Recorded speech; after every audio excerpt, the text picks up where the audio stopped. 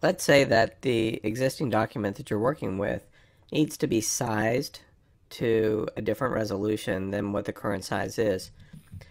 Simply click Image, Image Size, and it'll show you what the current resolution is. You'll notice that the current size here is 75.958 inches by 50.625 at a resolution of 72.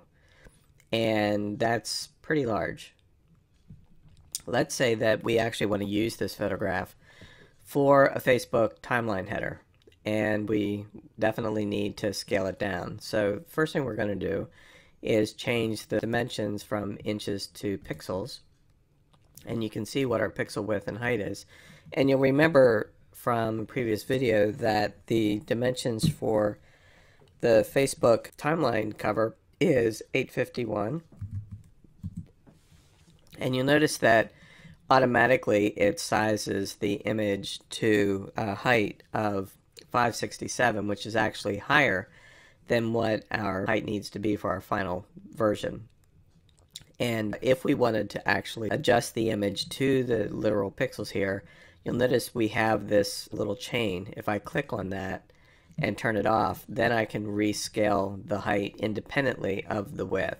If I have it selected, everything scales dynamically, keeping the photograph, in this case, in direct proportion. So if I choose 851 and click OK, it'll scale the image down to the actual size, and then we can crop it to get to our final dimension height of 315 pixels. Now you'll also notice that the image has gotten a lot smaller on the screen.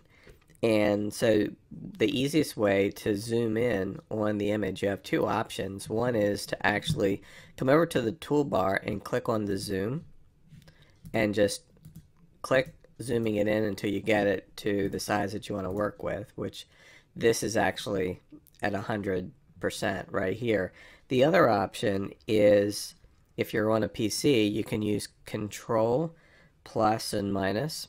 If you're on a Mac, you can use Command plus or minus, and by choosing those options, it also allows you to zoom in or out.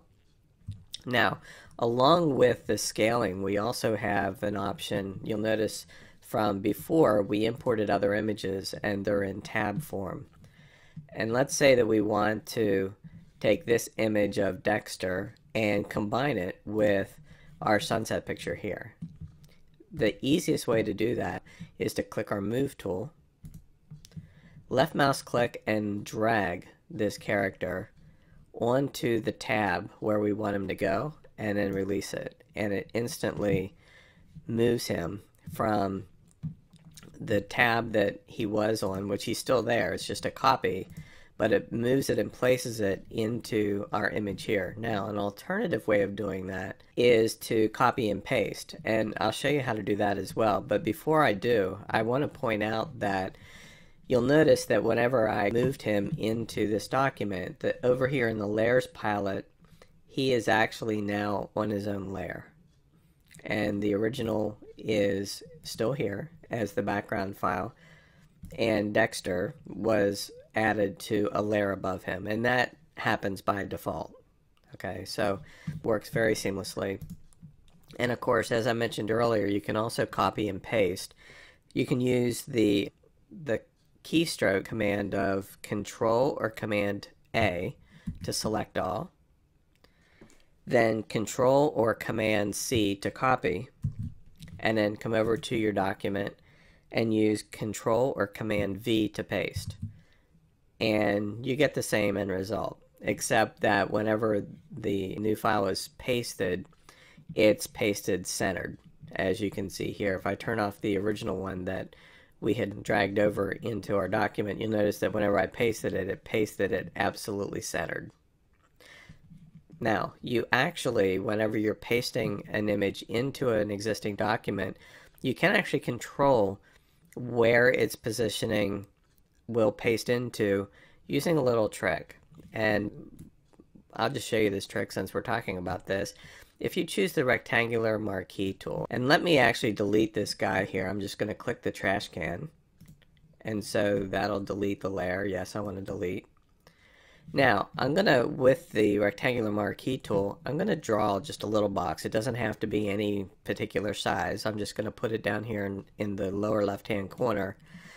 And so this selection is here. There's nothing in it. You notice that there's no new layers or anything like that. But what happens is that now whenever I choose paste, Control V, or you can access copy and paste from the edit menu, you'll see copy and paste are right here. Okay, but when I hit Control or Command V now, what'll happen is the rectangular marquee selection will control where the image will paste. Watch. So now the image pastes centered on the selection that I had selected, and of course the selection that was made vanishes whenever the document pastes, and it also still pastes it into its own layer. So you can actually have some control over where your document pastes if you need that control, but by default it will paste to the absolute center of the existing image that you're pasting into.